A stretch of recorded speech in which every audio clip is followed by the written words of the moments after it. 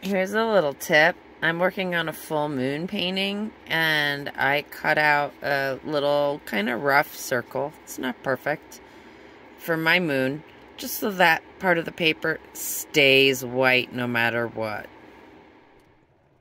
I really had a wonderful time painting this painting for my friend Kate. When I got to Truth or Consequences, I was in need of money, and she gave me $100 and said, paint me a $100 painting. And that night we had a full moon, and it was absolutely spectacular, and it was a special full moon for her. And so I was inspired to paint this for her.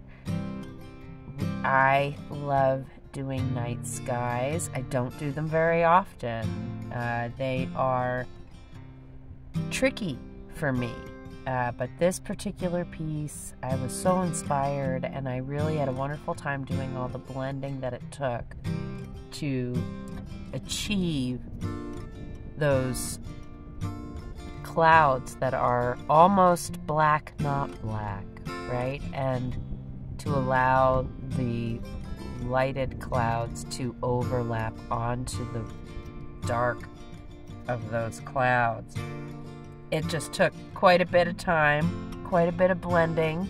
You'll see often I'm using a pigmentless brush, so just a damp brush to wet the area and then move the pigment that I've already put down around.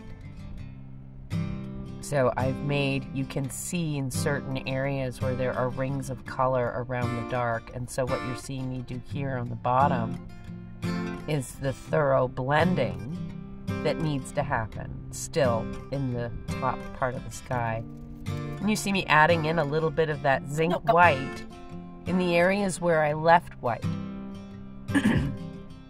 And that's so that I can do what you're seeing here, which is blend those wispy clouds over the top. And it's just, that is my favorite brush. That is the Silver Black Velvet number 10 round. I love using it for irregular blending like this because it is an incredibly soft-tipped brush. It holds a lot of water, so I do have to be careful of that. Water control is everything. It truly is. And when I'm working in gouache, less is more, and I do tiny bits at a time. And as you can see, it's just really a process that can be very meditative because it is about being patient and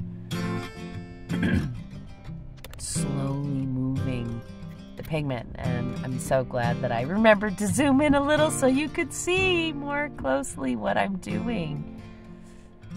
Unfortunately, because of where I have to hook up the camera, my hand gets in the way, but I do make an effort to try to get it out of the way. But you can see how that brush is really wonderfully handy. See how I took that and I can use the fine tip to do fine work, but then turn it on its side and have a big, fat brush to work with. I really love that. I really love that. This, I don't normally mask in a painting the way that I did in this one with the full moon by putting the tape where the moon will go. I have done it before when I've painted birch trees. I use that technique. I'm not a fan of it because the tape leaves a residue behind that I don't like. And that's just a personal preference thing. But I did it for this because it really called for it. In order for me to not be overly worried about that spot in the painting. Sometimes with my OCD and anxiety, things will take me even longer because I'll be so hyper-focused on leaving the areas white that need to stay white. In this particular piece, you can see, like, the areas that I left are really irregular. Those are the shapes of the clouds, and you'll see how I am working in all of the different levels of color, light and shadow, from the moon radiating, right? Because it's behind and in front of, right? It's like, it's got this wonderful optical illusion that goes on when you look at the clouds over the full moon. And then the way the light bounces off of the clouds. It's pretty incredible. I hope you guys had a wonderful new year. This I did paint, you know, about a month and a half ago. And this is old footage, but I wanted to show you a little bit. This painting did not make it into the art show, which is why I wanted to show it here. I didn't get a picture of the finished painting either. I was wanting to be sure. I gave it to my friend Kate before she had to leave town. She had to go north. Poor woman. North into snow country. She had to go to Minnesota. So this is at her home in New Mexico. So I do not have the finished photograph, but at least you get to see how I build my clouds. Going back and forth. A little bit of shadow being added in now.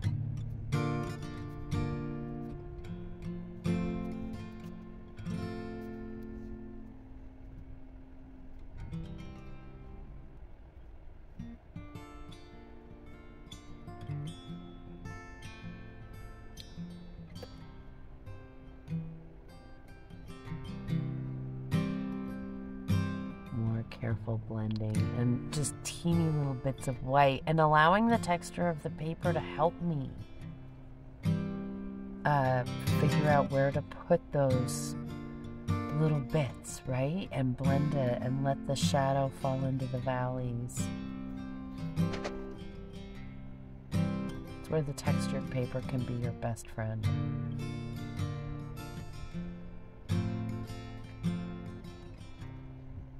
And I let the irregularity of the wash be the shape of the cloud. And then I just follow that with the tip of that brush to create those details in the clouds, right? It works beautifully. It might be cold in the van. Like, she's like, screw your lap. I'm just gonna take the heater. She just sits right there. I mean, now she's gonna... She likes to fish food out of the water. So I put a couple in there every once in a while from the bowl. That way also she gets more moisture in her diet. My stove is absolutely filthy. Yes, mostly from exploding coffee. Because I don't pay attention and get distracted even with it being right in front of me. Let me turn this down a little bit. I love this stove for the fact that I can do that. This is the Eureka. Nugget is insisting on being in the windshield so she can look out the window. It's a pretty morning, but it's also a pretty freezing morning. Isn't that beautiful? I love watching the light come on the mountain there. On Cattle Top. Cattle Top. I missed the monsoon season, but I caught at least one rainbow over Elephant Butte Lake. Another sunset reflection on the opposite side of the lake. I just love this magical light here at Elephant Butte. Truly exceptional. And my final shot of Turtleback Mountain. Until next time, thanks for joining me today, everyone. See you next time. Bye-bye.